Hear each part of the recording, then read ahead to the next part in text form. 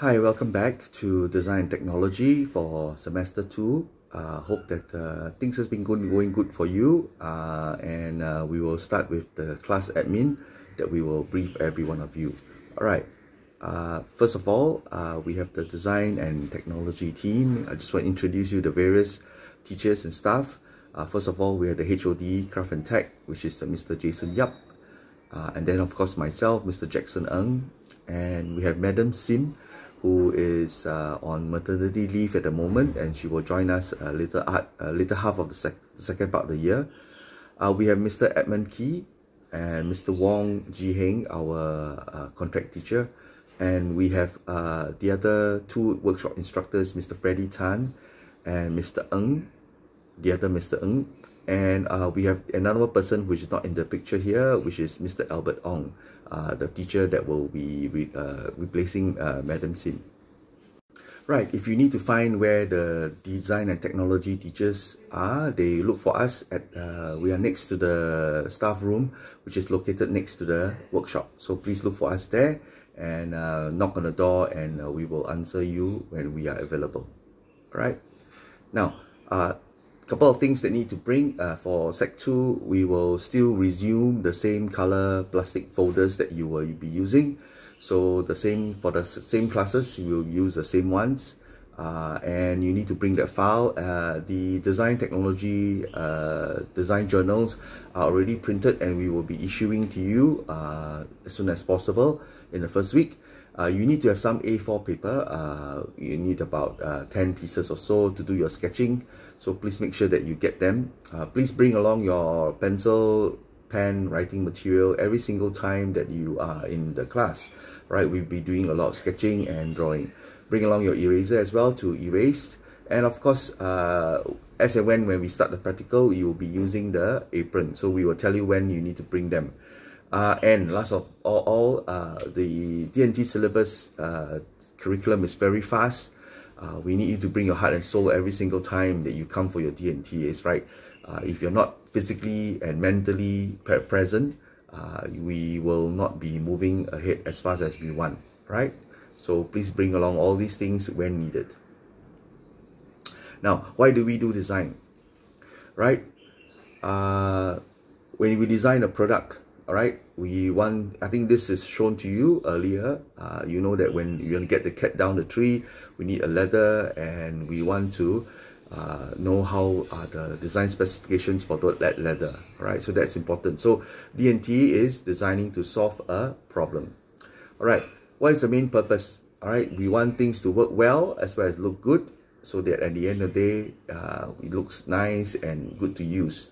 Okay, so what are two basic skills? We need them to be design and make. All right, now we know that in design technology, we do see this every single day. They are part of parcel of our lives. D&T is in every aspect of our daily lives. Every man-made things are designed, so we need them. All right, so we can see them in our technology, in our transport, in communication, entertainment, sports and electronics. They are virtually everywhere. Every single part of our life things are actually designed. All right, the key stages. Here is just a quick overview. We will lead you through the various stage of ideation, research, artifact making, planning and monitoring, and even drawing. So we will lead you through this, and of course the final thing is the product realization that we want you to do. So here we have is the complex design technology methodology that we have, the 5 bubbles. These are all the various subtasks that is inside each of the bubble.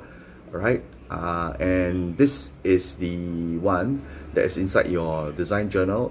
You can pause this video at this juncture to copy down the main headings in the bubbles.